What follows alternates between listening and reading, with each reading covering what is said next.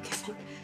Yeah, no, I think a visit from you would be just what she needs. You know, you're one of the few people that she learned to actually trust, and she is frantic right now. It's going to take every one of us to try to keep her calm until we're able to find our baby.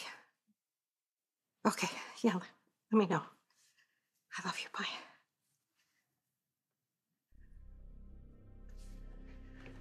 Has there been any update about Anna? She's still in surgery.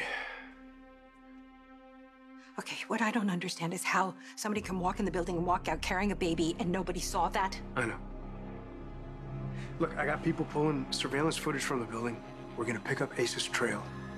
We're gonna get your grandson back to you.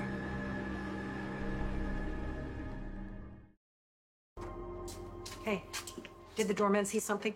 No, not a thing. We did put out a missing child alert for Esme's baby. Okay, well, hopefully somebody saw something. But you know you can't go with that. Right. Hopefully forensics gets me this footage, and look, all we need is a picture, one image of the person who broke in here tonight and took Ace. Is that them? Yeah, they've emailed me the footage. Okay. Maybe this is the break we need. Okay, it's gonna be much easier to see this footage from your computer. Yeah, good idea. Okay, here's a nighttime view of your building. Okay. Oh, okay. So that's the service elevator. Is that the kidnapper right there? Could be. We don't see his face. He's got a hoodie on. Let me see. Freeze this and zoom in. Oh, look at that. He's got a gun.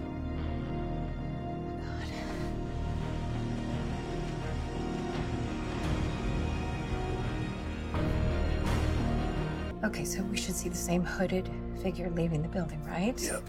Okay. Oh my God.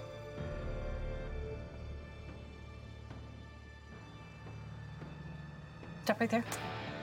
What? You recognize that face? It's hard to forget. It's Ambrose. It's Victor's bodyguard.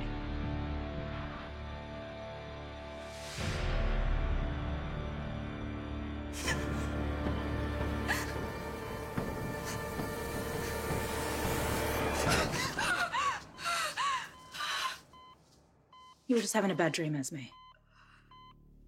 I kept seeing the face of the man who broke in and took my baby. Did you recognize him? I don't know who he is. All I know is that he has my little boy. But why?